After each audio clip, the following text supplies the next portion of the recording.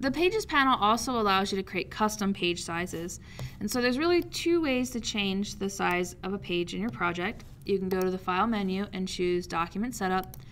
And you can say, oh gosh, I made my project 8.5 by 11, but it was really supposed to be 8 by 10. And then you change every page in your project to be the new page size. When you do that, everything in our case will be too big because I went from 8.5 to a smaller size, which would be 8 inches. And so the page isn't as wide as it used to be. But there are some times where you want to have multiple page sizes. So I'm going to create a new document for this next example.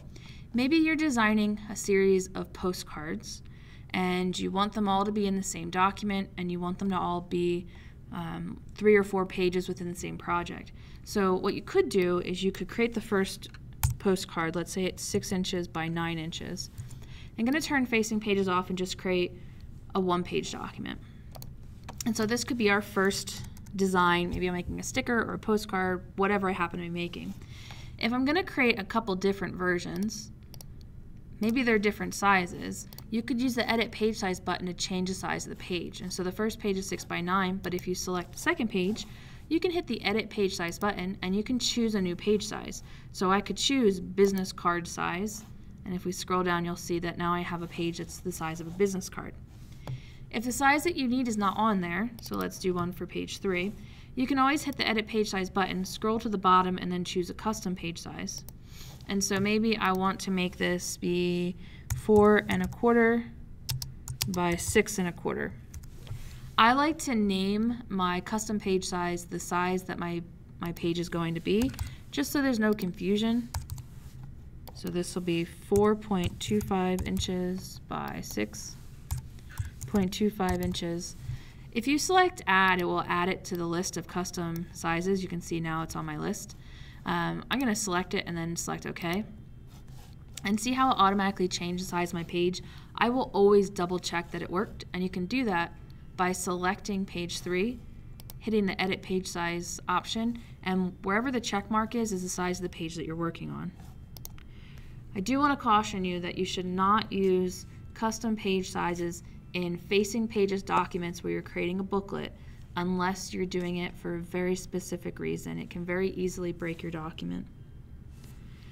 Another option is page shuffling. So I'm going to go back to that first 8-page document that we're working on, and I'm going to change the color of this box. So we have 2 different color rectangles. On our Pages panel, you can see that I have a blue, a cyan rectangle, and a magenta rectangle. If I click page 9, which is my magenta rectangle, and I drag it, you can see a little vertical line appears, and I drop it. I'm going to drop it to the left of page 1. It will become page 1. Page 1 will shuffle to become page 2. The blue page 2 will move over to become page 3.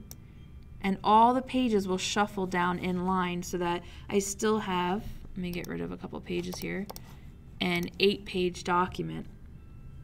If I turn page shuffling off, which I can do via the Option Flyout menu, I'm just going to go ahead and turn the document pages to shuffle.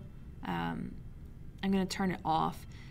It doesn't matter which one you choose, but it's easier for this example if you choose Allow All Document Pages to Shuffle, and I'm going to turn it off, so the check mark's going to disappear.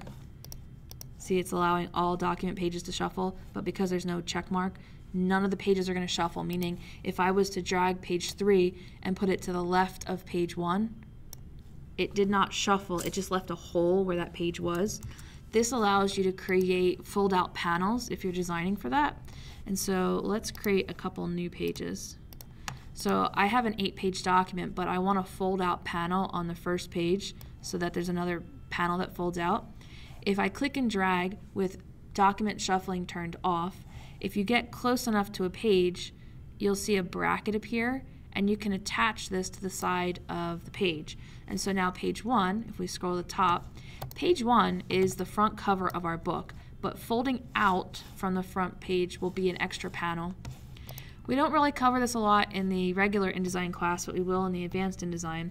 But every time you add one page to a document, you have to add a second page because every sheet of paper has a front and a back. And so if I have a fold-out panel on page 1, I also have a fold-out panel on what used to be page 2, which is now page 3 because I added page 2 there.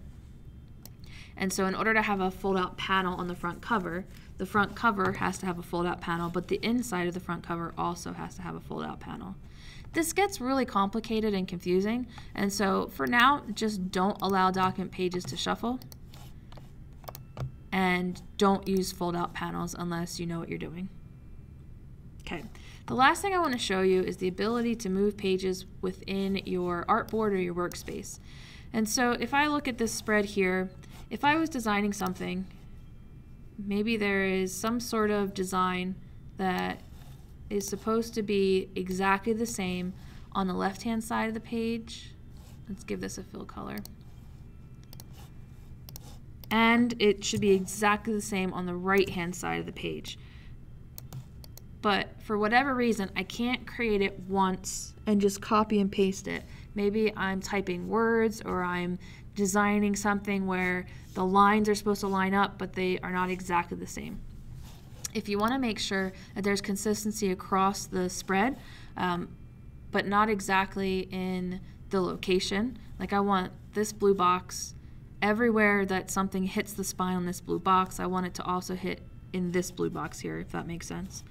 You can use the page button, which is the third tool down on your tools panel, and you can activate your page, and then you can click it and drag it to move it. So I could move this spread until my two boxes line up, and then I could take the shape that I was working on and I can line it up in my document so that the pages line up for whatever purpose, visual purpose that I'm shooting for. And then when you go to print this, it will not print with one page, 8 inches taller than the other. It'll print them side by side.